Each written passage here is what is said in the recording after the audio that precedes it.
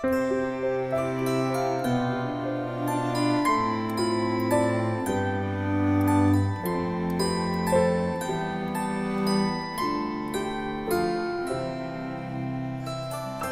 Friends, good morning. ఎలా ఉన్నారు మీరందరూ?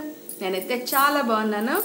ఈరోజు మనం చెప్పుకునే టాపిక్ ఏంటంటే, పిల్లలకి ఎగ్జామ్స్ వస్తున్నాయి కదా, దాంతో మెయిన్ పేరెంట్స్కి టెన్షన్ వస్తుందన్నమాట. ఏమంటే పిల్లలు చదివింది గుర్తుపెట్టుకోలేకపోతున్నారు, త్వరగా మర్చిపోతున్నారు, ఎగ్జామ్స్లో సరిగా రాయలేకపోతున్నారు. ఇట్లాగా ఆల్మోస్ట్ అందరు పేరెంట్స్ టెన్షన్ ఇదే కదా. ఎందుకంటే చాలామంది పిల్లలు ఏంటంటే చదువుతారు, చాలా ఇంట్రెస్ట్గా చదువుతారు, అప్పటికప్పుడు అన్నీ వచ్చేసినట్టు అనిపిస్తాయి. మనం అడిగితే కూడా టక్ ఆన్సర్స్ చెప్తారు. కాకపోతే ఏంటి, ఎగ్జామ్ టైం వచ్చేసరికి మర్చిపోతుంటారు. అది నార్మల్గా మర్చిపోతున్నారా, టెన్షన్ వల్ల మర్చిపోతున్నారా అనేసి మనకైతే అర్థం కాదు కదా.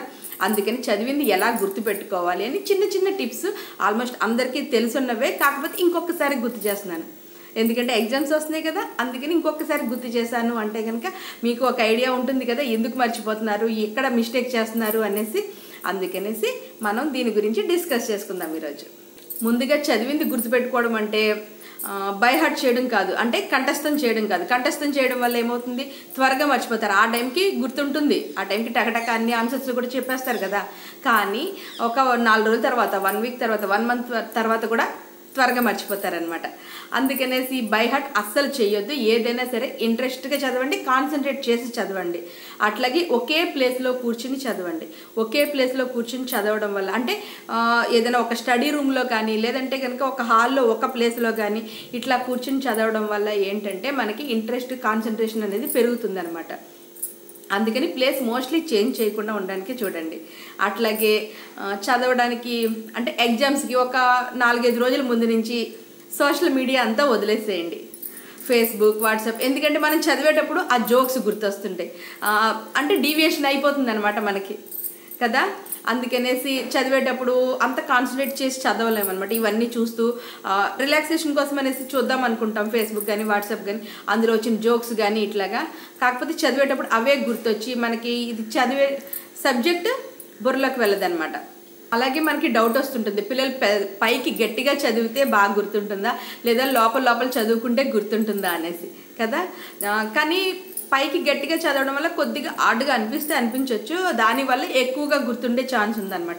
చిన్నపిల్లలు అయితే కనుక పెద్దగా చదవడానికి, అట్లాగని టూ మచ్ లౌడ్ కాదు, ఓకే, గట్టిగా చదవడానికి ప్రిఫర్ చేయండి. చిన్నపిల్లలు అంటే మోస్ట్లీ 8th క్లాస్ వచ్చే వరకు కూడా గట్టిగానే చదవడానికి, తర్వాత 8th దాటిన తర్వాత కొంచెం గట్టిగా చదువుతుంటే వాళ్ళకే ఆడ్ ఫీలింగ్ కలుగుతుంది కదా, అందుకని చెప్తున్నాను. చిన్నపిల్లలు అయితే కనుక గట్టిగా చదవడానికి ప్రిఫర్ చేయండి. లోపల చదువుకున్నది ఏంటంటే మనసులో చదువుకుంటున్నట్టు ఉంటుంది, కానీ బుర్రలో ఏవో ఆలోచనలు వచ్చేస్తుంటాయి అనమాట, వేరే డీవియేషన్స్ ఎక్కువ వస్తుంటాయి. అందుకనేసి గట్టిగా చదవడం మంచిది. పెద్ద అయిన తర్వాత కొంచెం తెలుస్తుంది, వాళ్ళ మీద వాళ్ళ కంట్రోల్ వస్తుంది కనుక కొంచెం 8th క్లాస్ అని చెప్తున్నాను నేను, అంతే. మీ ఇష్టం, 7th వరకు, 6th వరకు గట్టిగా చదివినా పర్లేదు, 10th వరకు గట్టిగా చదివినా పర్వాలేదు. కాకపోతే మిగతా వాళ్ళకి కొంచెం ఆడ్ ఫీలింగ్ కలుగుతుందని చెప్తున్నాను అంతే.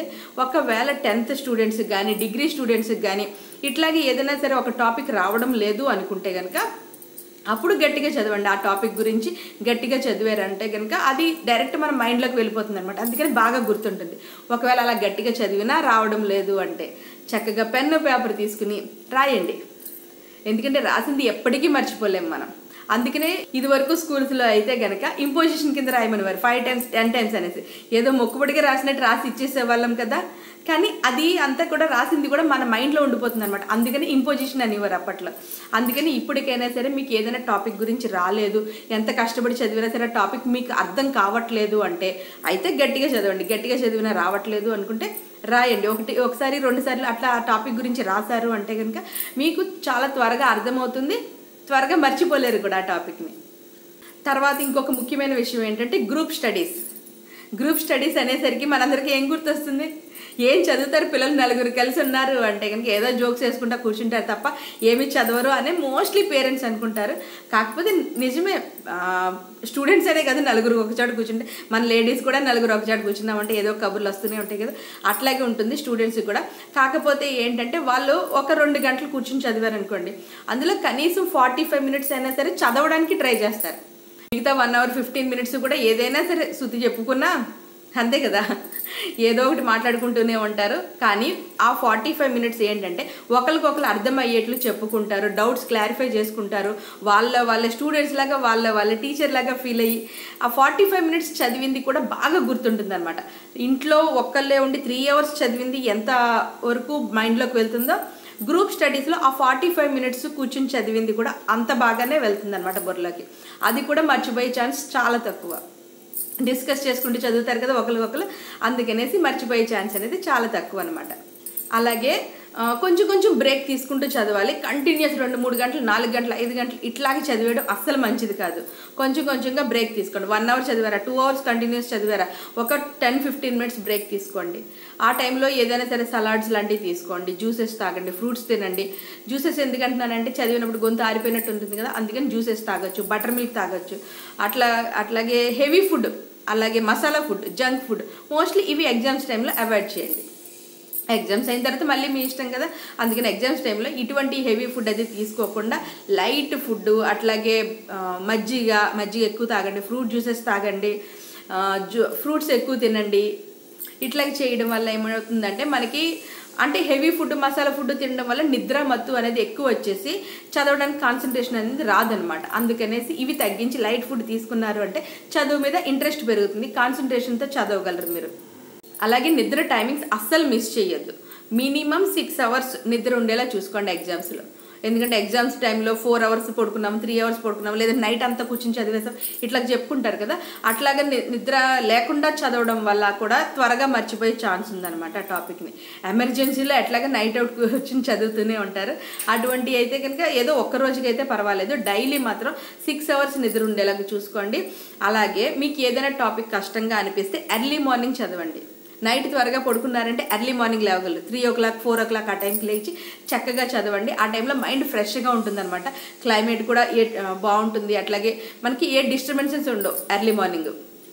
అందుకని ఆ టైంలో చదివారంటే మీకు కష్టమైన టాపిక్ ఏదైనా సరే చాలా సులువుగా అర్థమైపోతుంది అనమాట.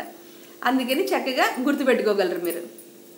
నైట్ పడుకునే టైం కూడా చాలా ఇంపార్టెంట్. ఆ టైంకి పడుకోండి. మార్నింగ్ 3 o'clock కానీ 4 o'clock కానీ లేచి చక్కగా చదువుకోండి. ఓకే. తర్వాత ఏంటంటే ఇంకొక ఇంపార్టెంట్ థింగ్, ఓల్డ్ పేపర్స్ చదవడం.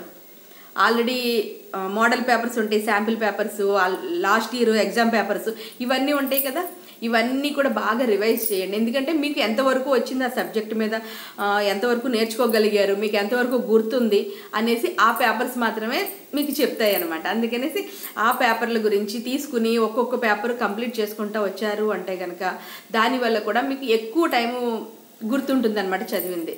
అలాగే రివిజన్ చేస్తూనే ఉండాలి.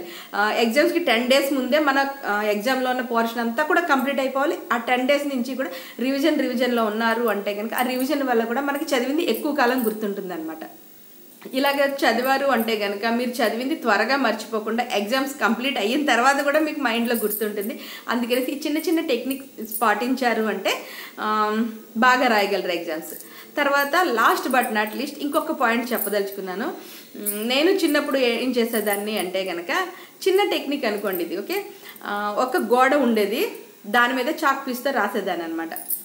ఒక ప్రాబ్లం కానీ అంటే మ్యాథ్స్లో సమ్ కానీ లేదంటే కనుక ఏదైనా క్వశ్చన్ కానీ దాని మీద రాసి, అంటే నేను ఒక టీచర్లా అక్కడ ఎదుర్కొంటే ఎవరు ఉండరు, కానీ వాళ్ళని అడిగినట్టుగా ఇదిగో దీనికి ఆన్సర్ మీరు చేయాలి అనేసి చెప్పేదాన్ని. తర్వాత నేను స్టూడెంట్లా ఫీల్ అయ్యి దానికి ఆన్సర్ చేసేదాన్ని అనమాట. అట్లా చేసాము అంటే మనతో మనం మాట్లాడుకోవడం, మనల్ని మనం అడగడం క్వశ్చన్స్ అవిని, దీనివల్ల కూడా మన మైండ్ పవర్ అనేది చాలా పెరుగుతుంది అనమాట. చదివింది బాగా గుర్తుంటుంది. ఇప్పుడు అటువంటి గోడలు రావట్లేదు, కానీ మనకి బోర్డులు అయితే వస్తున్నాయి కదా, వైట్ బోర్డ్స్, దాని మీద ప్రాక్టీస్ చేయండి. మిమ్మల్ని మీరు టీచర్గా అనుకుని ఏదైనా సరే ఒక క్వశ్చన్ ర్యాండమ్గా, లేదంటే మీ పేరెంట్స్ని ఏ క్వశ్చన్ అడుగుతారో అడగమనండి, అది దాని మీద నోట్ చేయమనండి. తర్వాత మీరు స్టూడెంట్లా ఫీల్ అయ్యి అది ఆన్సర్ చేయడానికి ట్రై చేయండి. అది కూడా ఆన్సర్ నార్మల్గా చేయొద్దు. స్కూల్లో టీచర్ ఎట్లాగైతే ఎక్స్ప్లెయిన్ చేస్తూ మనకి చెప్తారో అట్లాగే ఎక్స్ప్లెయిన్ చేస్తూ మన ఎదురుకుండా ఇంకా చాలామంది స్టూడెంట్స్ ఉన్నట్టు అట్లా ఫీల్ అవుతూ అట్లా ఎక్స్ప్లెయిన్ చేస్తూ చేశారు అంటే కనుక ఆ సమ్ కానీ లేదంటే ఆ క్వశ్చన్ కానీ ఎప్పటికీ మర్చిపోలేరు అనమాట మీరు. ఇది ఒక చిన్న టెక్నిక్ అనుకోండి. మీకు డిఫికల్ట్ అయినా ఏదైనా సరే ఒక టాపిక్ తీసుకోండి, ఆ టాపిక్ గురించి అట్లా డిస్కస్ చేసుకుంటూ రాశారు అంటే కనుక మీకు తెలియకుండానే ఎక్స్ట్రా పాయింట్స్ కూడా యాడ్ అవుతుంటాయి అనమాట. ఆన్సర్కి. ఎందుకంటే 5 మార్క్ క్వశ్చన్స్ 10 మార్క్స్ క్వశ్చన్స్ కూడా ఉంటాయి కదా, అందుకనేసి ఆ మార్క్స్ని బట్టి మనం ఆ టాపిక్ మీద మనం ఎంత చక్కగా స్టెప్ బై స్టెప్ చేస్తున్నాము అనేది కూడా తెలుస్తుంది అనమాట. మనకి చాలా సింపుల్గా అర్థమైపోతుంది. ఎందుకంటే అక్కడ మనమే టీచరు, మనమే స్టూడెంట్ కదా, అందుకనేసి మనం ఎంత ఈజీగా ఎదుటి వాళ్ళకి అర్థమయ్యేలా చెప్తున్నాము అన్న దాన్ని బట్టి కూడా ఉంటుందన్నమాట. చూసారు కదా, ఈ చిన్న చిన్న టెక్నిక్స్ మీరు పాటించారు అంటే కనుక ఎగ్జామ్స్లో మంచి మార్కులతో పాస్ అవుతారు. ఓకేనా, చదివింది గుర్తుపెట్టుకుంటారు మెయిన్. ఎందుకంటే పేరెంట్స్ పెద్ద ప్రాబ్లం ఇదే, మా పిల్లలు చదివింది మర్చిపోతున్నారు అంటున్నారు కదా, ఇక్కడి నుంచి మర్చిపోవట్లేదు అని ప్రూవ్ చేసుకోండి. ఓకేనా, ఈ వీడియో మీకు యూజ్ఫుల్ అని అనుకుంటున్నాను. ఈ వీడియో నచ్చినట్లయితే లైక్ చేయండి, షేర్ చేయండి. ఇంకా ఇటువంటి వీడియోస్ కావాలి అంటే కనుక ఎటువంటి వీడియోస్ కావాలి అనేది కూడా కింద కామెంట్ సెక్షన్లో చెప్పారు అంటే కనుక నేను మోస్ట్లీ చేయడానికి ట్రై చేస్తాను. Okay, bye friends.